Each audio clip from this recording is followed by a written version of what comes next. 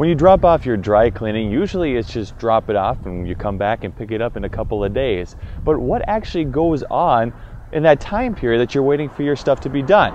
Well, today for our behind the scenes series, we're going to stop out at Quality Cleaners here in downtown St. Cloud, and we're going to show you what exactly goes into making those clothes look perfect when you pick them up a few days later. For Mark Schobeck and his staff, quality is more than just a word on a sign. Been in business for 75 years and just try to do a top-notch job. And their customers know that too. They've been using us for years and years, and a lot of them come in even up to 2 or 3 times a week. Quality Cleaners launders and dry cleans about 400 items a day, and it all starts with a ticket. After we tag them in at the front, then they get sorted back here, sorted by starch preference on the shirts.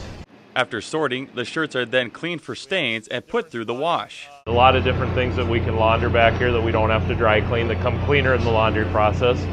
But items like suits use a special machine.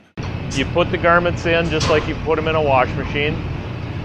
They're cleaned and extracted in that machine and dried in that machine. Once all the items are washed, they are then moved to a pressing station for either shirts. It dries and steams and blows out the shirt all in one process. Or more delicate items. After the pants and suits and dresses and jackets and all that get done in the dry clean process, they come up and get steam pressed up in this area. Then the clothes are bagged, hung on a conveyor belt, and awaiting pickup. Usually a 2-day turnaround on most items.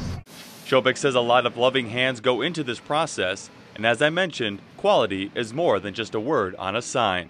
Our people have been with us a long time and really care about what they do. Reporting from St. Cloud, Alex Wykowski, WJON News.